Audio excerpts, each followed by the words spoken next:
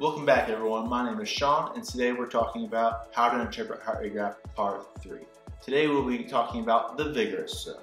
When you're at 80 to 100% of your max heart rate, you are now moving in what's called the vigorous zone. This zone allows for the highest calorie burn, increases anaerobic endurance, and burns the most carbs.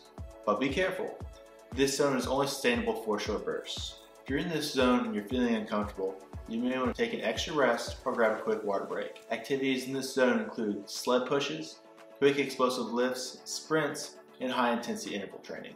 For those of you who want to keep pushing it and who love the challenge, the vigorous zone is a fun and intense way to challenge your body. The McKeeFIT favorite, Tabata, will help you achieve this. Work hard for 20 seconds and then recover for 10 seconds. Repeat this for 4 minutes and watch your heart rate climb up and fall with each round. Thanks for tuning in to this 3-part series. Let us know in the comments below if you have any questions or would like to see any videos featuring any other topics. Happy moving!